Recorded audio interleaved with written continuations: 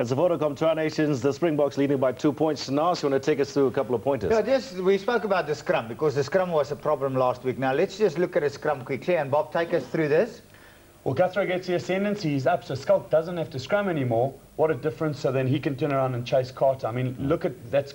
The All Blacks want to attack with the right-hand side of the scrum going up, and the Boks have stopped them from doing that completely. Outstanding. Okay, then, Tony, the next one, the line-out. Suddenly we saw a little bit of a surprise here because we're going in for short line-outs. Yeah. And looking at Victor there, that is absolutely fantastic. And those guys, doesn't matter what we say, they're under pressure. The penalty was actually given there. Yeah. It should have already been given because that guy's on the outside of the 50-meter.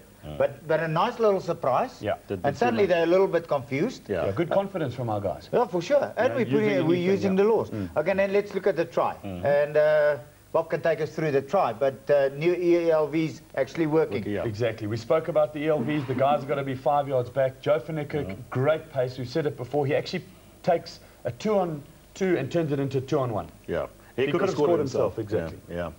So there's the only try coming through from JB Peterson, and I mean, the scrums have been better as well from us in this half as well, guys. We have to say that. They have. I think the forwards have been very good. John Afoa for Somerville hasn't worked for Graham Henry. Woodcock scrumming in. Ali Williams disappeared. We're going to have to stop you there, Bob. So there it is, 17 points to 15 so far. The Boks are leading. We want a good performance in the second half. Stay with us. Let's see what happens.